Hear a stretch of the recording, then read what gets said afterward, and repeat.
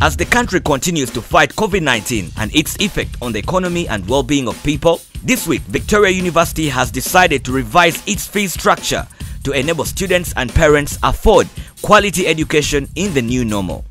The current pandemic rendered our community incapacitated to handle the services we're offering at the rates we used to have.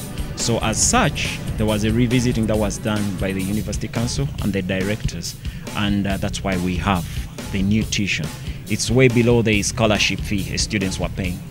So meaning even those who have been on a scholarship are going to take advantage of the new changes as well. I think this will be very helpful because people are struggling. But education is a must. You deserve an education. Ugandans deserve an education, and if you're making it affordable, that is what they call being an institution that is part of the community, not just out to collect money, but they're trying to make it possible for our kids, friends, to do this part of the job and enable people get a good education.